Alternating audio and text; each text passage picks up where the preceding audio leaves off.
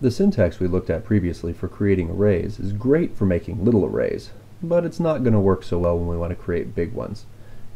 The cons operator allows us to build bigger lists, but writing recursive functions to build them is a bit more verbose than what we might want. For this reason, you can build either arrays or lists using the fill method. So, how does fill work? Well, the syntax, we'll start with an array, it is a method on the array object, and so we call array.fill. And fill uses some syntax elements that we haven't seen before. And we'll have to mention these at least briefly. We'll go into more detail about them later. It actually takes two argument lists, the first of which tells you the length of the array or list. If we had replaced the word array with list, it would also work with list, that we want to build. So for example, if I want an array with 10 elements in it, I can say array.fill 10. And note I closed off the argument list, and then I open a new argument list. This is doing something called currying, where you can give your functions multiple separate argument lists. So here we specify the value that we want inside of our array. And this is also using something new, though it doesn't look like it here. This method creates an array with 10 values, each of which is 5, so we have an array of ints. Now the second argument is actually passed by value. Okay? And to understand this, what this means, we kind of actually need to do something different than just passing in a constant. A good demonstration of how this matters is instead of creating an array of ints, we'll create an array of doubles, and we'll pass in the function math.random. Now, just calling math.random gives you a random number, and every time you call it, you get a different random number. And you can see here that we got 10 different random numbers. That happens because this is passed in by value. To make it more clear, let's go and look at our list functions. We have an input list here. How about we write a fill list?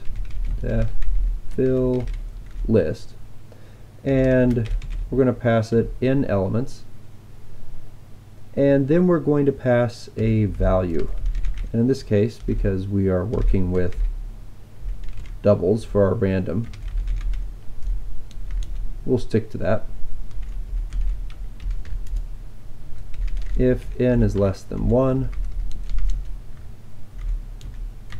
we'll give back nil, else we will give back the value v const onto fill list of n minus 1. So we can load in that file. Nope, not enough arguments, that's right, we need a v there. So we load that in. Am I missing a parentheses?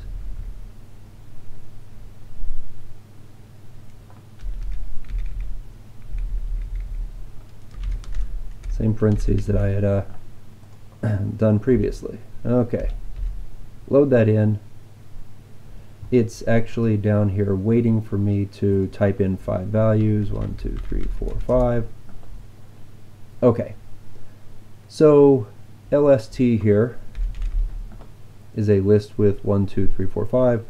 We could also say fill list, and much like what we did with the array.fill, I'm going to pass it 10 and math.random. But note that what happens here, because these things are not passed by name, is that we get 10 values that are all the same, which generally isn't so useful for a list because the list isn't mutable. So once we've created it, we can't change it.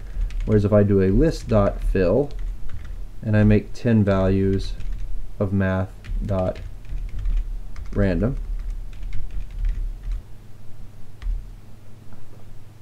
I get them as separate. And this is because when something is passed by name, it's not actually evaluated until it's needed, and then it is evaluated over and over again every time that it is used. So we get different random values each time.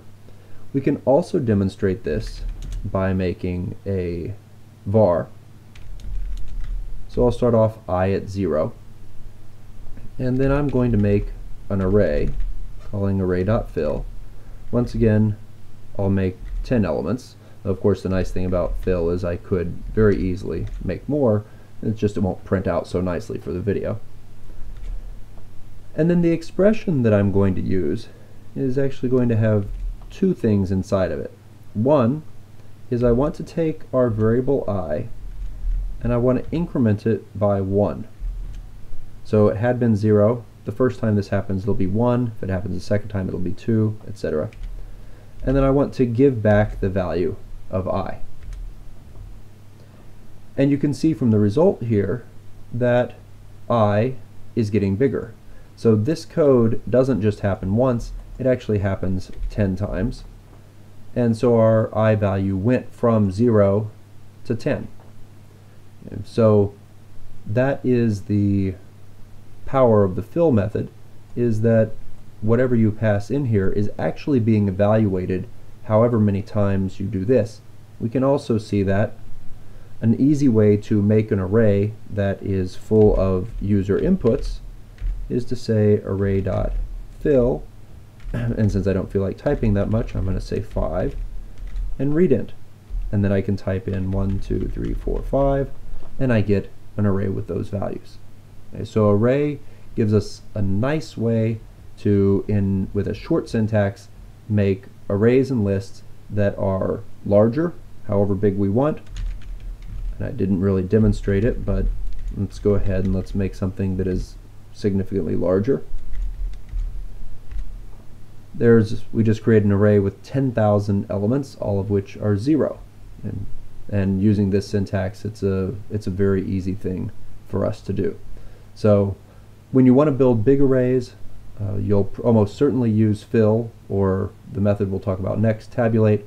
For lists, it's a good chance that fill will be helpful to you, though the recursive methods to build large lists using cons is also useful.